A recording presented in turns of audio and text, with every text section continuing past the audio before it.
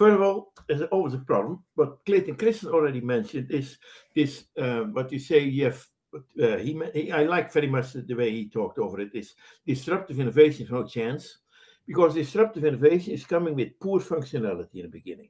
And therefore, you stay with the sustainable innovation, who's becoming more efficient innovation, and they're milking the cow. And those companies are making billions of market cap, 10 times revenue.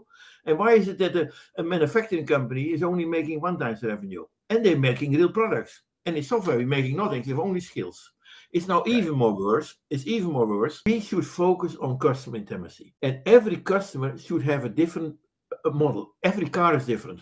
Why should we have a generic stuff? Now, in a car, there are generic elements, they are more hidden. But in the configuration of software, on the end, everything should be customized.